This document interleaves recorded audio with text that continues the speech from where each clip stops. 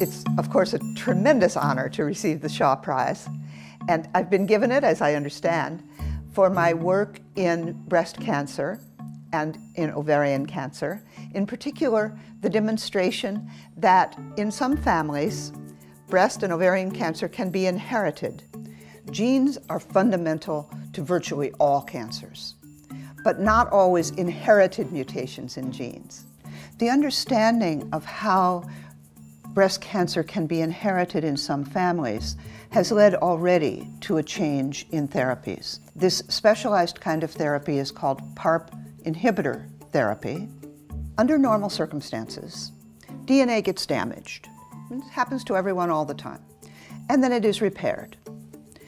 The problem with inheriting mutations in BRCA1 or BRCA2 is that when a second mutation occurs, in addition to the inherited one, is the DNA cannot be repaired properly.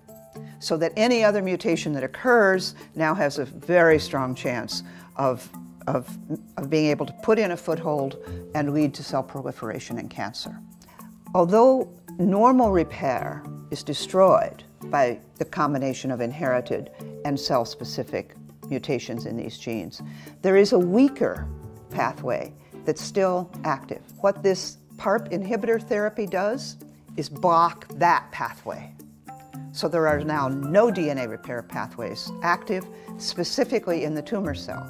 Consequently, good conventional chemotherapy is very effective against these tumors. Now that we understand these genes as well as we do, there's absolutely no reason that such a woman should die of breast or ovarian cancer. It is absolutely unnecessary. It is completely preventable.